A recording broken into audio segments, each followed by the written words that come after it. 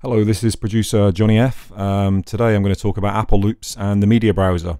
Now, the Media Browser is really useful. It has some great musical elements and percussive elements to use in your tracks, and it's copyright free. It's there to be used. Now, when you look at the files, you'll see down the side it has key. Now, this is the key the audio or MIDI has been either programmed or recorded in. So it tells you there.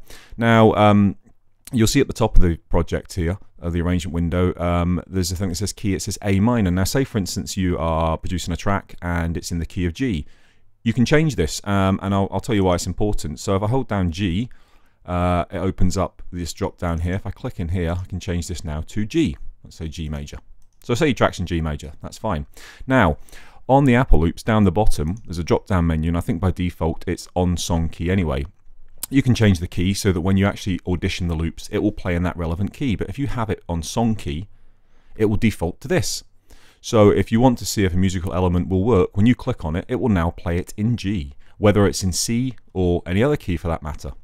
So it's quite useful, but it's just something to bear in mind to have that selected, and also make sure that you reflect that in the key up here.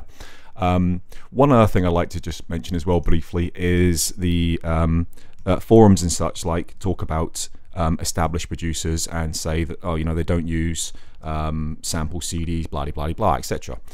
And to be honest, it's nonsense. Here's a factory loop that comes with Logic. Everyone's free to use this. Vintage Funk Kit 03. And there you have it. That's obviously the beat from Rihanna and Jay-Z, Umbrella, a massive worldwide hit song. They haven't changed it at all. They've just imported the loop. That is how it sounds in the song, and then they just added some effects. So the established producers absolutely do use these loops as well. And to be honest, there's nothing wrong with it.